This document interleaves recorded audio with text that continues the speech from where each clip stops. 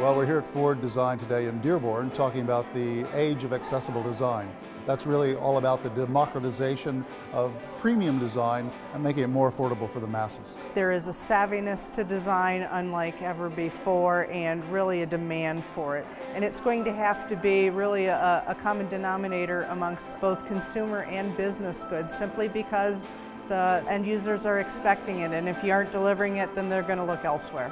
Convergence and collaboration are the two words that I keep hearing. Convergence in the sense of industries coming together. And I think on the collaboration front, really a function of brands not only working with other brands, but brands directly integrating with consumers. That everyone becomes their own designer, their own customizer, and everyone becomes, an artist. I think we're all aiming at the same goal to make sure that style, luxury, affordability is together and in one place.